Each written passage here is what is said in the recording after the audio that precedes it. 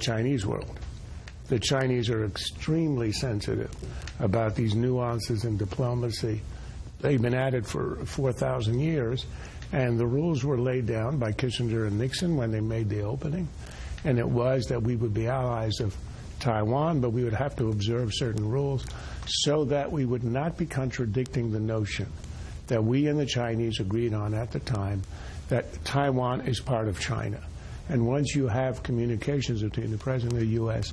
direct with the President of Taiwan, then you are impinging on that.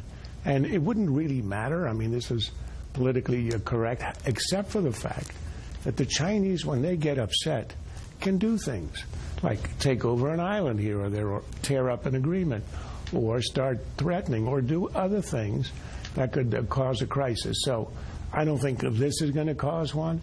But when he ascends to office, Trump is going to have to be briefed on stuff like this, particularly in the Middle East, where there's a code language where if you say the wrong word, which is ordinary language, like even-handed, it has a meaning which is not the normal meaning in normal discourse, and it could cause a real diplomatic rupture.